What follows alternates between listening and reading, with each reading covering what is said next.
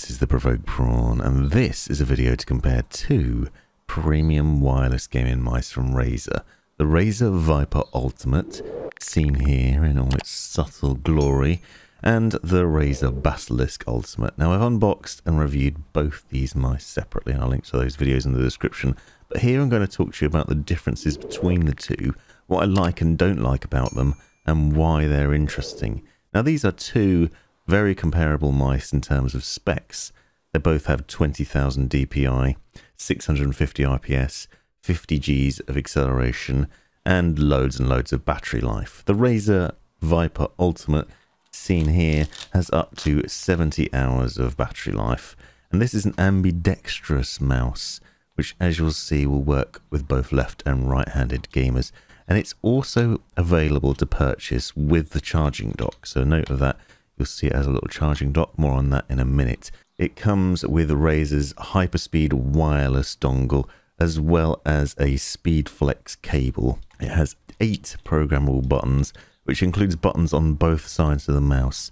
And you can also get more out of that at software level, thanks to Razer's Hypershift technology, which I'll go into a bit more depth on in the review. There's a DPI button on the underside, which I really don't like.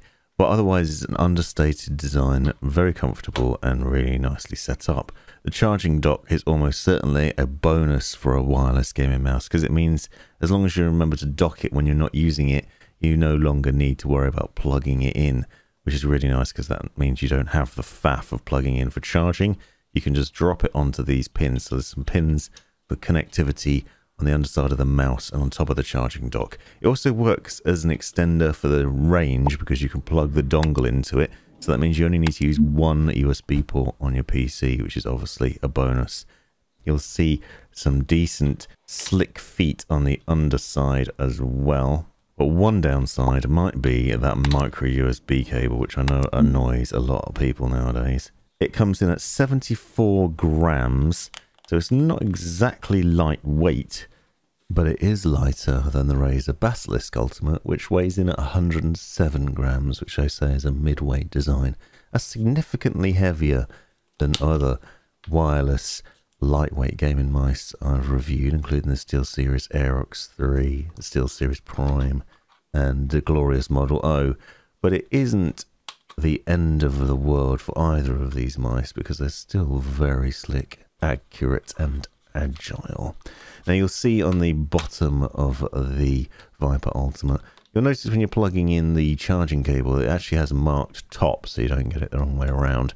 It is slightly designed with a sort of run on it as well, so when you plug it in, you'll find it just slots in there. Bit fiddly though. It would be nice if it had USB-C. Now, you'll note that the Viper Ultimate has textured grips on either side, as well as 2 buttons on either side as well on the side.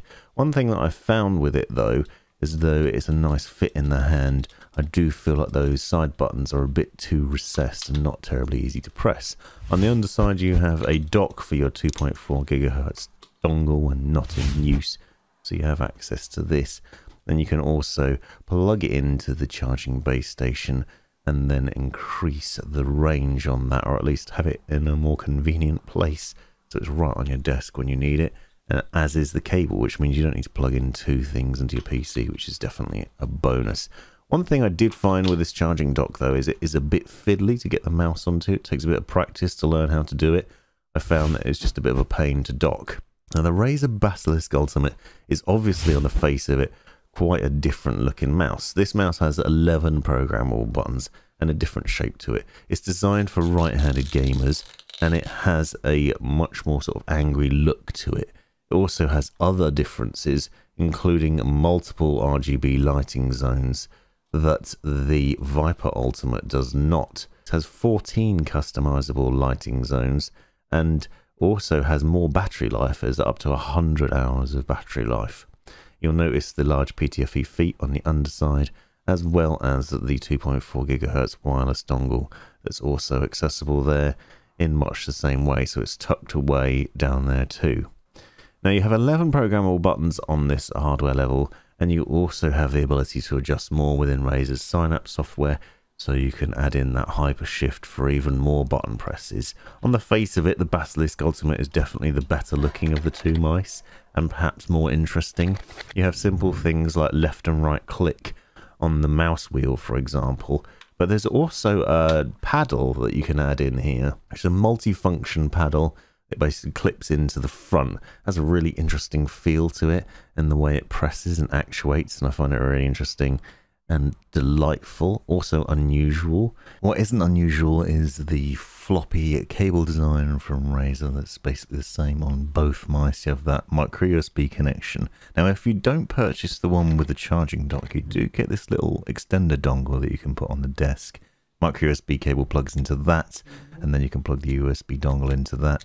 And obviously you can then remove it from there and plug it into the mouse when it needs charging. I would recommend springing for the one with the charging dock though, because it makes things a lot more convenient.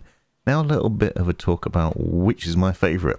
The Razer Viper Ultimate is interesting obviously because it's ambidextrous, and so you have nice textured grips on both sides and these buttons on either side as well, so it gives a lot of flexibility in terms of the button setup. Now usually with ambidextrous mice you have a problem where you might accidentally actuate these side buttons when you don't mean to. That's one thing I didn't find I did with this mouse, which is certainly good. What I did find though is that these buttons just don't stick out enough from the side, so they're not easy to press and feel when you need to. Otherwise though, the mouse is really nice. The mouse wheel is quite satisfying, has some good action to it, a nice textured finish. The buttons also have good response.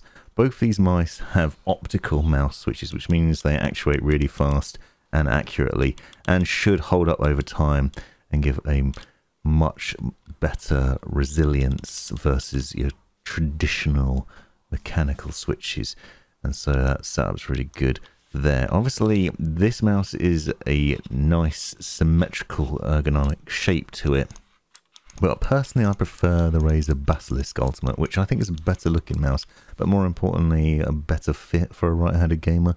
I really like the thumb rest, for example. The Basilisk also wins for a number of other simple reasons. It has a lot more programmable buttons, so although you don't have buttons on both sides, you obviously have the paddle. You also have left and right click in the mouse wheel that you can see here, so you have a lot more flexibility in terms of that. And there's a DPI up and down button behind the mouse wheel, so you can change those independently as well. Once you throw in Hypershift into either of these mice, you can then obviously access a lot more potential programmability as well. Another thing that's interesting about the Basilisk Ultimate is the resistance wheel adjustment. So on the underside you'll see there's a tiny little wheel. If you roll that in one direction or the other, it will adjust the feedback that you get from the mouse wheel, so it'll either give you more or less resistance. This is quite similar to the Logitech G502 Lightspeed, which has a design in there for basically infinite scroll on the mouse wheel, it just spins and spins. This is ever so slightly different because what it does is adjusts the resistance that you're getting, so the feedback both in tactility and sort of the speed at which you can move that mouse wheel around. It's a nice little quirk and quite unusual. Also gives some good feedback from that, but you also have that side-to-side action, so there's loads of programmability in this. And I just prefer the overall comfort of the Basilisk Ultimate and the setup of it. Considering they both have very similar specs, Basilisk Ultimate is a more sensible choice in my mind. Plus it has that satisfying paddle button and the switch setup, and the enhanced RGB lighting has much superior RGB lighting. You see the strip down the side there below the side buttons. That's adjustable in various different zones, and obviously it works with Razer's Chroma software as well, so you can even get it to match up with a charging dock, which also has some Chroma RGB lighting on the bottom. However, there's no denying the Viper Ultimate is a fantastic mouse. It doesn't quite have the specs of the Viper 8K, which is also worth looking at, but they're both great, and I really like the addition of the charging dock, although it can be a little fiddly until you get used to it. Hopefully you found this video useful. Let me know in the comments if you've got any questions, and be sure to check out the in-depth reviews where I go into in a bit more detail on things like the software controls and such. But otherwise, two great mice from Razer. This has been the Provoked Prawn. Thanks for watching.